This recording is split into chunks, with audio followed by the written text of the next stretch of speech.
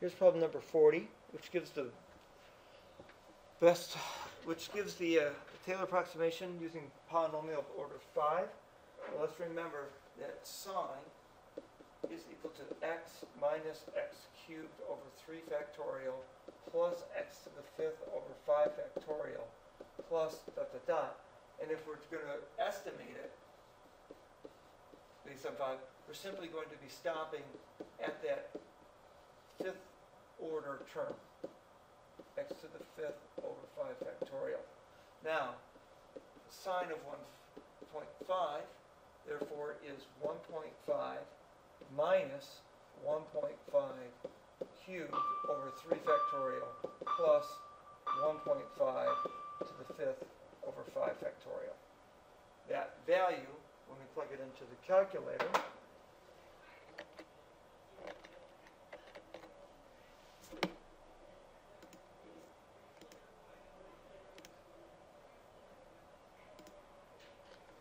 (1.5) minus 1.5 cubed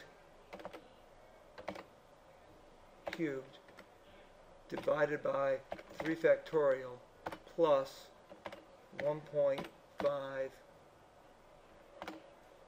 to the 5th divided by 5 factorial.